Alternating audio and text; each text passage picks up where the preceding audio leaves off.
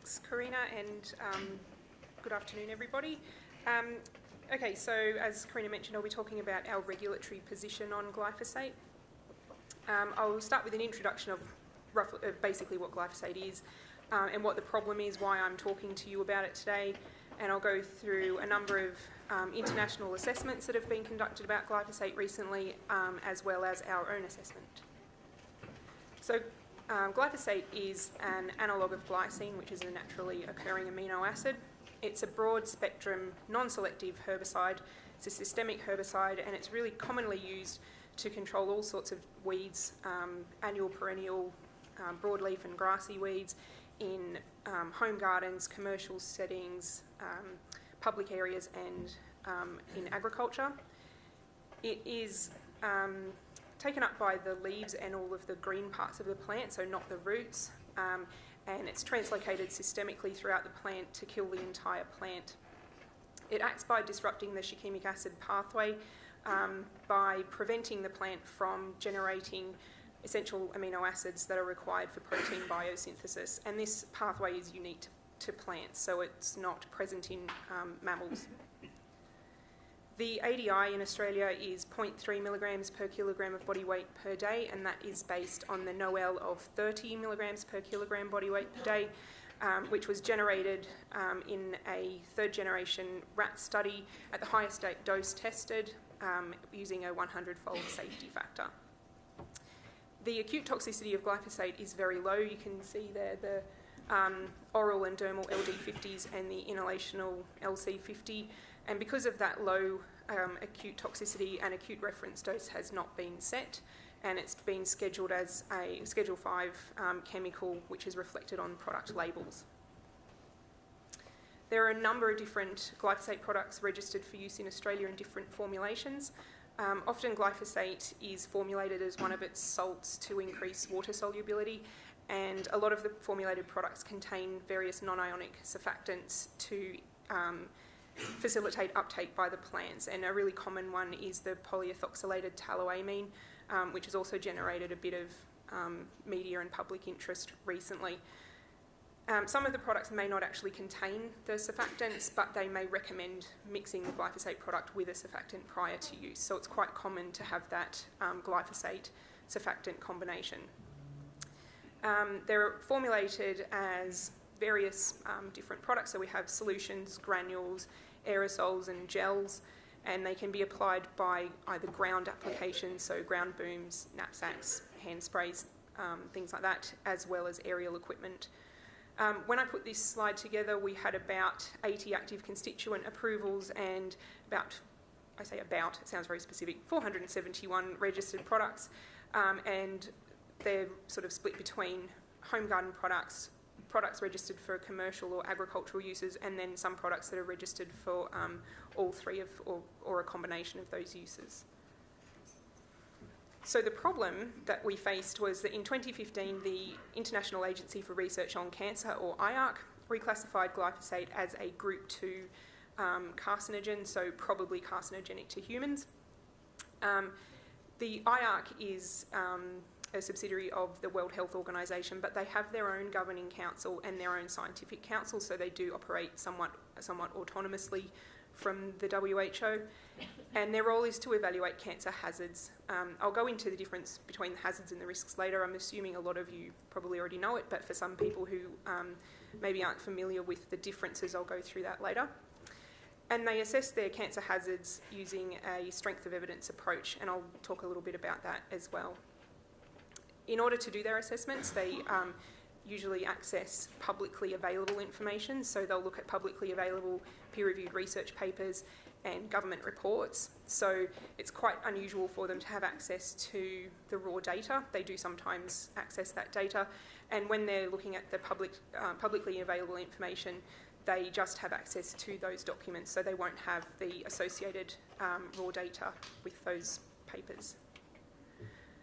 So IARC can classify a chemical or a sort of scenario into one of 5 groups. Group 1 is the highest rating, which is carcinogenic to humans, and then we have probably, possibly not classifiable generally due to a lack of data.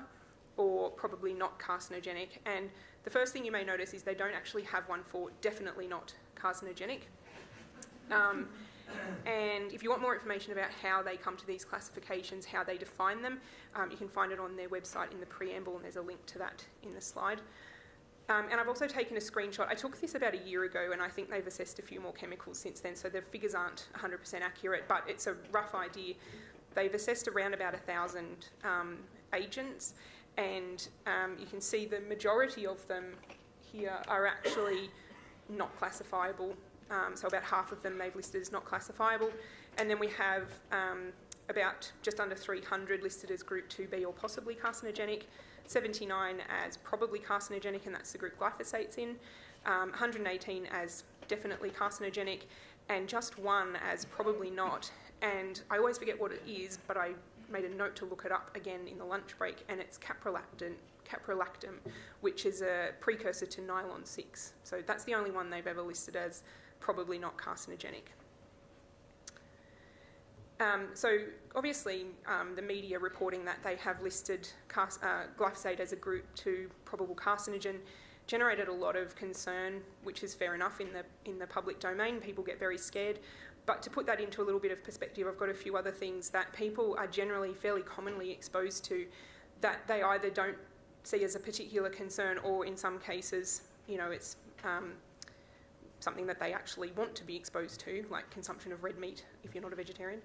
So we have glyphosate, obviously, and it's in the same group as things like indoor emissions from wood combustion or having a wood fire, high temperature frying, exposure to chemicals by hairdressers and painters, consumption of red meat, and disruption of the circadian rhythm, which they list as shift work, but I suspect that also applies to anybody who has children.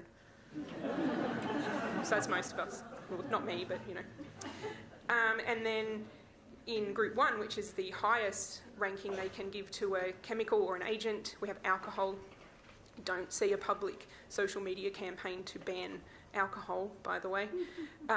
Diesel engine exhaust, consumption of processed meat, so bacon and things like that, postmenopausal hormone therapy, oral contraceptives, soot and wood dust. The other thing I find quite interesting about this, not long after the glyphosate monograph was published, they also published their monograph about processed meat and red meat. So there was a little bit of a media flurry about how they've also listed these things as carcinogens. And it got dismissed fairly quickly by people saying, oh yes, but you'd have to eat so much of it. And I find it really interesting that people can dismiss that because it's something they want. Whereas with glyphosate, they're not able to say, oh yes, but you'd probably have to be exposed to a lot of it. There seems to be that, you know, distinction that people are able to make. And my favourite thing, actually, sorry to go a little bit off topic, but there was a suggestion that the reason that meat is carcinogenic is because the cows are eating grass that's been sprayed with glyphosate. I'm not sure entirely how that works, mostly because the grass would be dead, so they wouldn't be able to eat it, but that was one suggestion. So all of this led to an awful lot of media attention and public interest. There was a lot of information going around on social media, a lot of news articles, a lot of pressure on local councils to stop using glyphosate. A lot of people were very scared to take their children into public areas. The people working for the councils were fairly understandably concerned because they're the ones who were actually using the glyphosate. There were reports that it was being found in food and in breast milk and all sorts of things overseas. The study, for anyone who's not aware, that was conducted by Mums Across America and Sustainable Pulse was largely discredited because of the fact they didn't validate the ELISA that they were using to actually test the breast milk, and they didn't store the samples properly and things like that. And another study was conducted later where they actually did collect samples correctly and use a validated test, and they didn't find any residues, but that was dismissed by the public because they did it in conjunction with Monsanto because they had to get access to the glyphosate. And then there was the incident in Bristol in the UK where they've stopped using glyphosate altogether and now they're just using vinegar. So apparently Bristol smells like a chip shop, and I'm assuming is becoming riddled with weeds fairly quickly. There's also been a lot of, this has led to an awful lot of glyphosate causes everything sorts of things. And the top slide I've got, or graph I've got here, that hasn't actually come from a scientific study. It came from 2 studies where someone has taken a graph of the use of glyphosate and a graph of the incidence of autism and superimposed one on top of the other and said, well, here we have a correlation. But if you go to the spurious correlations website, you can find that most things will correlate with something. For example, the number of people who die from becoming tangled in their bed sheets correlates quite nicely with cheese consumption.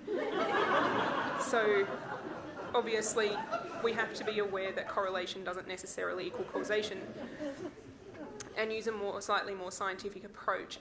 However, I've actually started to get a little bit convinced by this cheese thing, because I realise people say don't eat cheese before you go to bed because you'll have bad nightmares. So maybe it's true. Maybe it does cause people to die from becoming tangled in their bed sheets. So anyway, on a slightly more serious note, that also led to an awful lot of public pressure to ban glyphosate across the world, particularly in Europe, where they happened to unfortunately be at the tail end of their sort of routine re-registration process for glyphosate.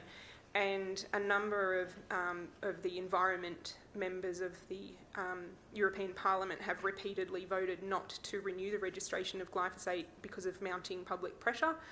I'll talk a little bit more about that later, but it's sort of become a very politicised topic. So if you want to have a look at the assessment of glyphosate by IARC, you can find the monograph on their website via that link. They classified glyphosate in Group 2A because they found there was limited evidence for carcinogenicity to humans, but sufficient evidence of carcinogenicity in experimental animals. And if you look at their definitions for how they came to that conclusion, as far as humans go, their criteria for listing as limited evidence is that there is a credible causal link identified, but that chance, bias or confounding factors can't be ruled out. So they said that they had seen a positive association with non-Hodgkin lymphoma, but these confounding factors can't be ruled out. There's not enough data. Their criteria for listing something as sufficient evidence in experimental animals is that a causal relationship needs to be identified, and I'm sorry for reading this out, but there has to be increased incidence, or they need to identify an increased incidence of malignant neoplasms or an appropriate combination of benign and malignant neoplasms established in either 2 or more species or in 2 or more independent studies in 1 species.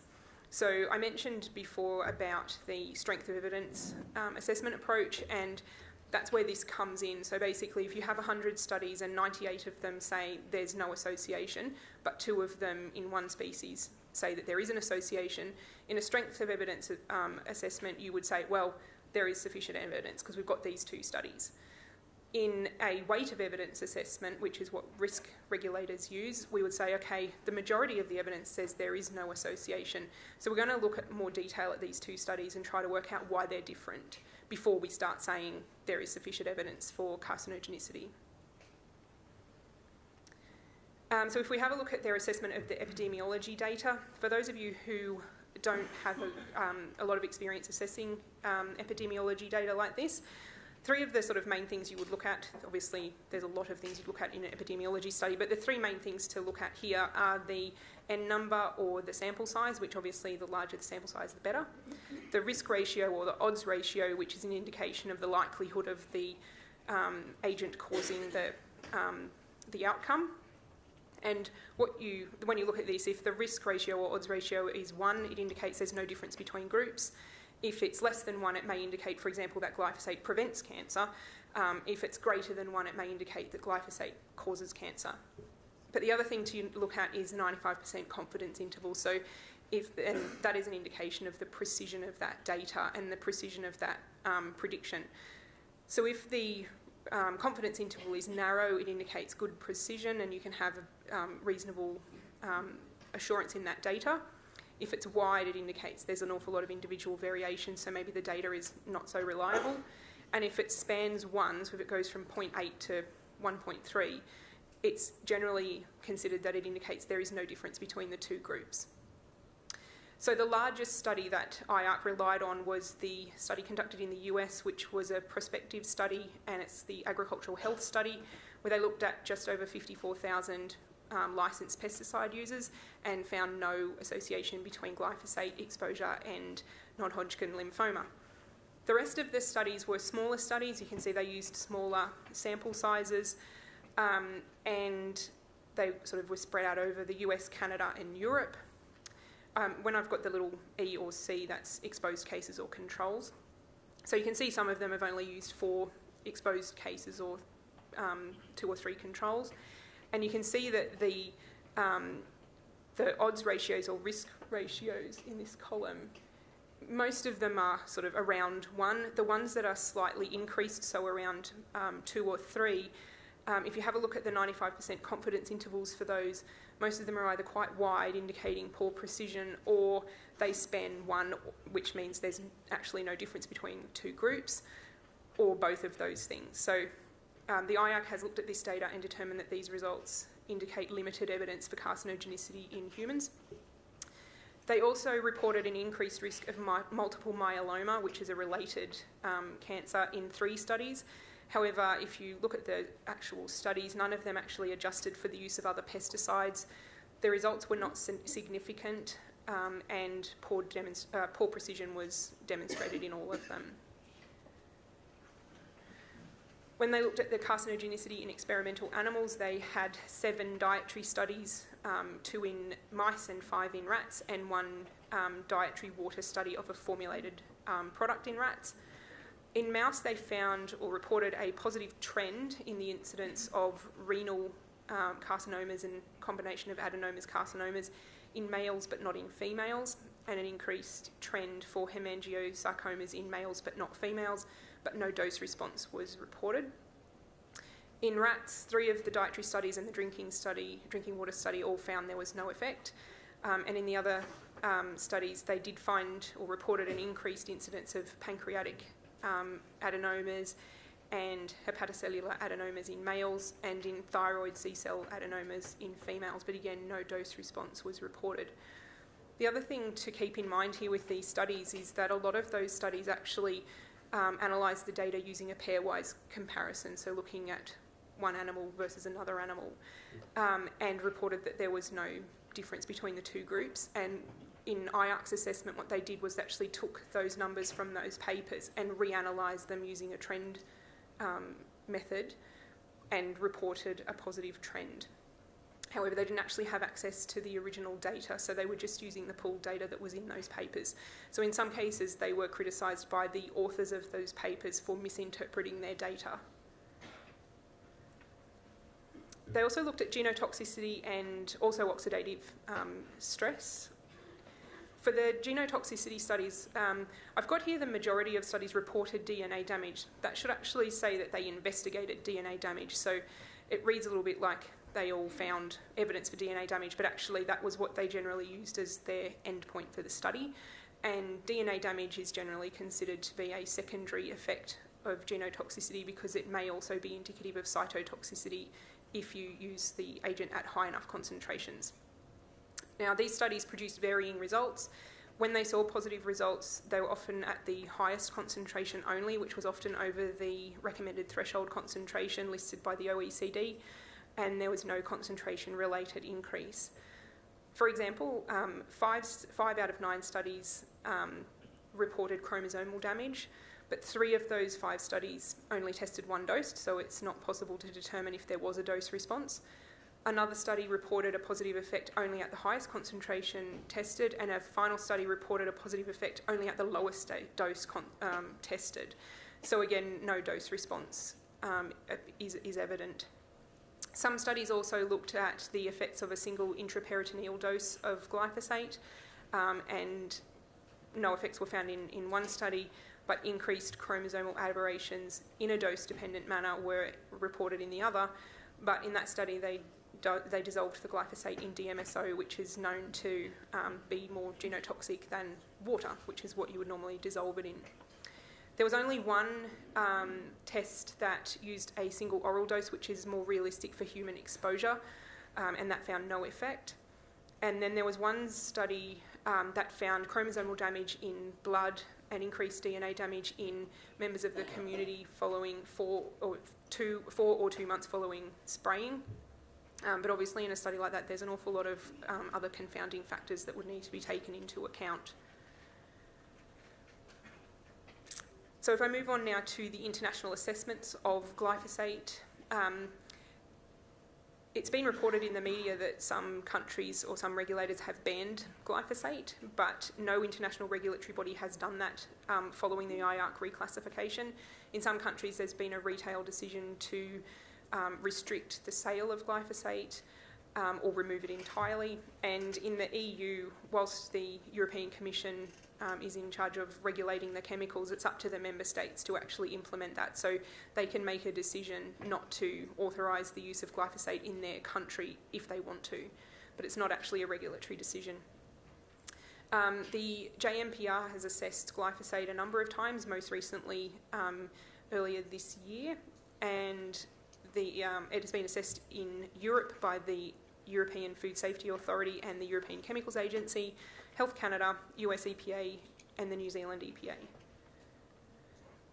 So before I talk about them, I'll jump back to the hazard versus risk in a chemical assessment. So IARC utilise a hazard-based assessment where you're looking at the potential for a chemical to cause harm, in this case cancer, but you don't take into account the exposure scenario. Whereas regulators usually use a risk-based assessment where we look at the hazard and the exposure. So the best example I've found of this is if you're standing on a beach and there's a shark in the ocean, the shark presents a hazard, but you're at a very low risk of getting eaten by that shark if you're sitting on the beach. As soon as you swim out into the water and you start swimming around near this shark, your risk of being eaten by the shark increases. But we don't say, oh, well, we're going to get rid of all the sharks just, because they present an inherent risk or a hazard. The other thing that regulators do is we look at the risk, the hazard and exposure, and we determine, can we reduce your exposure to this hazard and therefore reduce the risk of it causing you harm. So for example, if you're laying on the beach in the sun presents a hazard to you that you might get sunburned, but if you put up a shade umbrella or put some sun cream or a long sleeve shirt and a hat on, you're reducing your exposure to that hazard and therefore reducing the risk that it's going to harm you. IARC also utilises a strength of evidence approach, which I talked about before, which basically looks at any sort of evidence as being, regardless of whether it agrees with the majority or the quality of that evidence. In a weight of evidence approach, you would assess the number of studies that present the same conclusion, and you would also assess the quality of those studies to determine whether they were reliable or not. So the JMPR is jointly administered by the WHO and the Food and Agriculture Organisation of the United Nations, and they meet annually to discuss the safety of pesticides and set health-based guidance values for trade. Following the IARC classification, they called an extraordinary meeting of the JMPR and recommended a full review of glyphosate, diazinon and malathion, which were included in the same monograph. And they met in May of this year when Matt was at that meeting. And they concluded that there was some evidence for an association between glyphosate and NHL risk, noting that the only large prospective cohort study found no association at any exposure level. It was unlikely to be genotoxic at anticipated dietary exposure levels. It was not carcinogenic in rats, but might be in mice at very high concentrations, but that the overall weight of evidence indicates that it is unlikely to pose a cancer risk in humans from dietary exposure.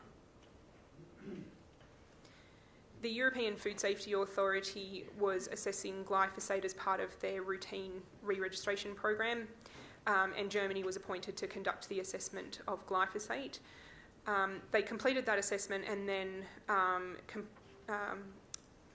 basically added to that assessment following the IARC classification. So they did a more comprehensive carcinogenicity assessment after that and concluded that glyphosate was not carcinogenic or mutagenic.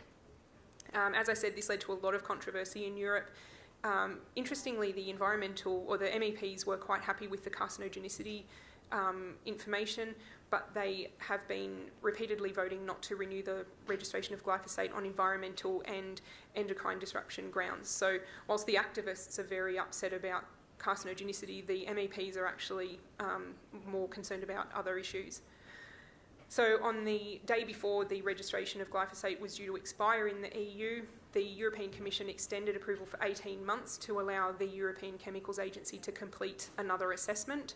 But that approval was conditional on removing the or banning products that contain glyphosate and polyethoxylated taloamines, and then minimising, but they haven't defined what that means. It's up to each member state to decide what they want to do to minimise the use of glyphosate in public areas and to minimise pre-harvest use. And that 18 months will run out at the end of next year. So the European Chemicals Agency was then asked to re-evaluate glyphosate, but they had actually already done that and already published it for public consultation, so we already know what their conclusions are. The European Chemicals Agency is responsible for managing the harmonised classification process in the EU for pesticides and chemicals, and like IARC, they only assess hazards, but they use a weight of evidence approach in their hazard assessment. They were asked to look at various aspects of the health impacts and the environmental aspects of glyphosate, and as far as their health impacts go, they found that, or concluded that glyphosate was, again, not carcinogenic or mutagenic. So this proposal went out for public consultation on the 2nd of June and is now complete, I think. And it proposed to confirm the existing criteria for the potential for eye irritation and aquatic toxicity, and to add an additional criteria that glyphosate may cause damage to organs through prolonged or repeated exposure. Canada was also in the process of re-evaluating glyphosate. They started that process in 2010 and published their proposed decision in 2015.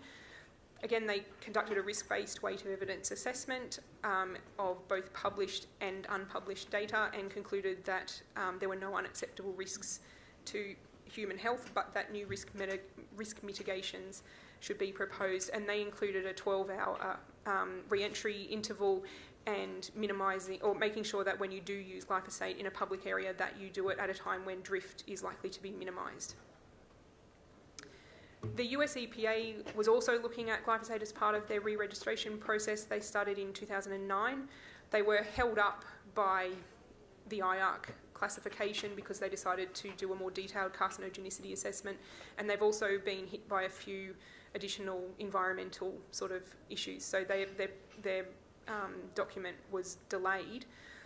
They published their carcinogenicity report a couple of days before we published our one, so unfortunately we didn't include a summary of that in our report because we didn't have time to look at it.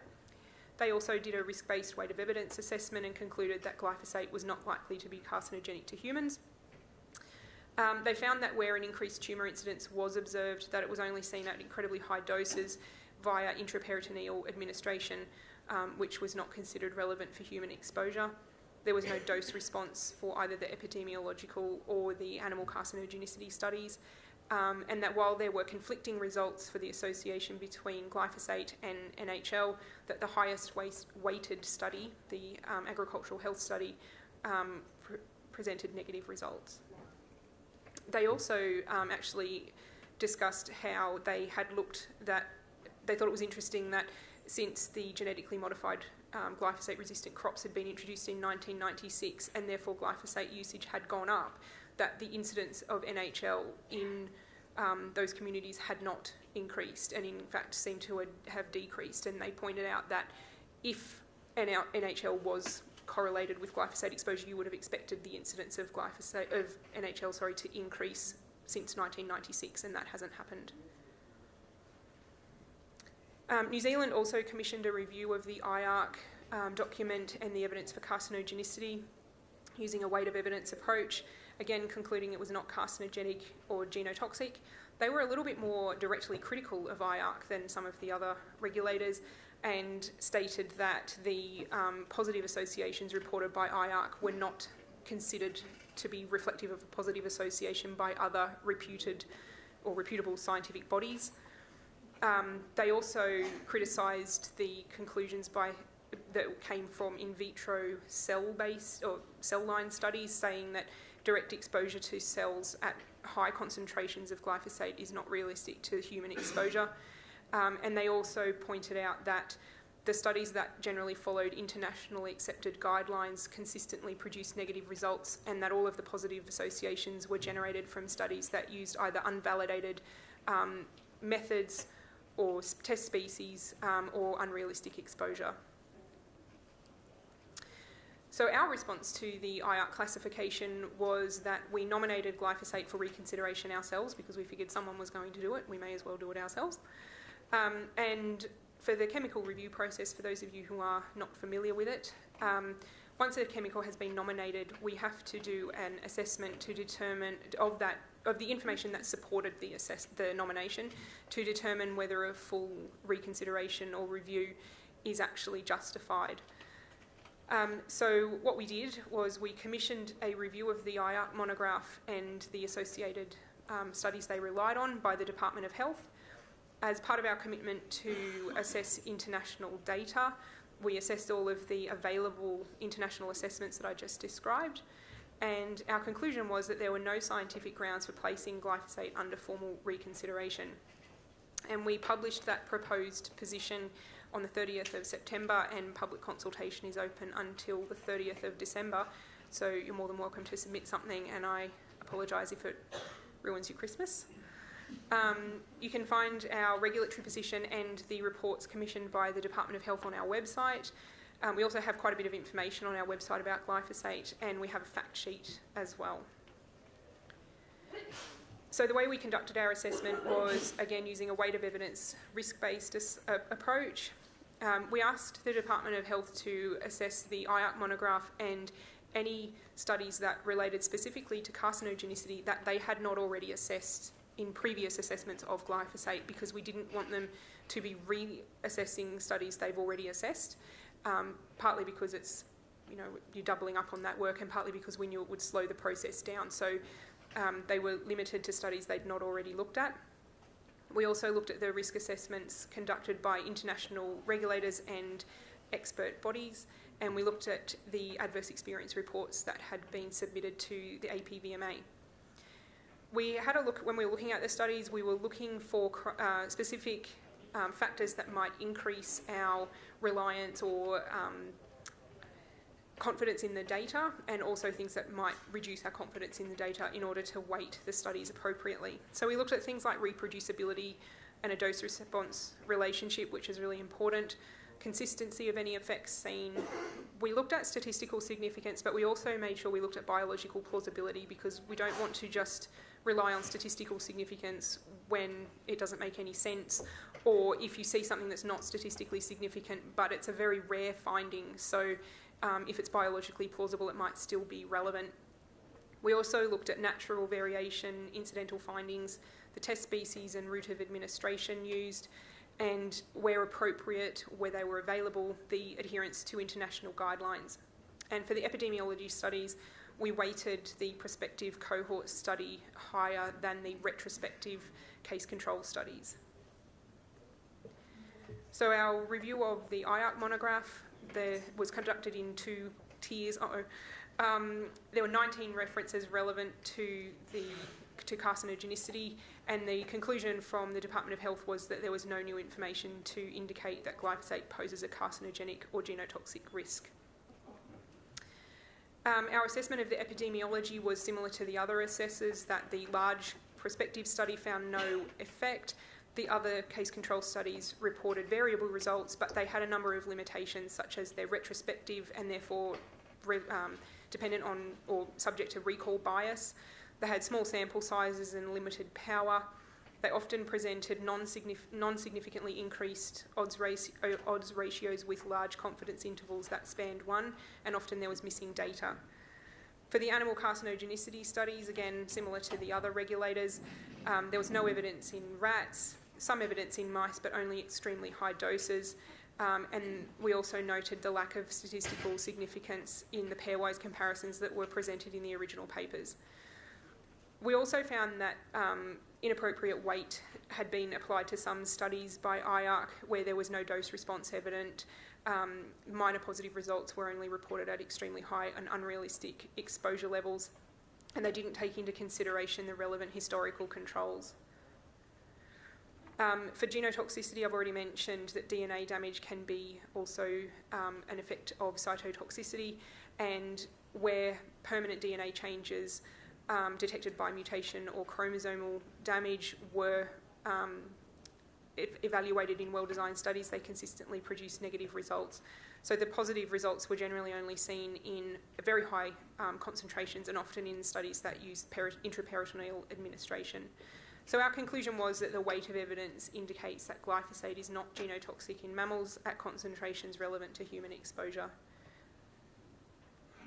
So our key messages are that glyphosate does not pose a cancer risk when used according to the approved label directions, and our proposed regulatory position will be available for public consultation until the 30th of December. And that's me. Thank you.